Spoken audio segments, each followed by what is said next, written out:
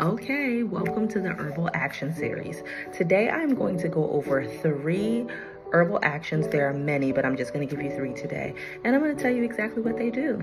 So the first herbal action I'm going to be talking about is something called a carminative. A carminative herb is usually aromatic, and it really helps to reduce or prevent gas. So carminative herbs are things like fennel and peppermint and a few others.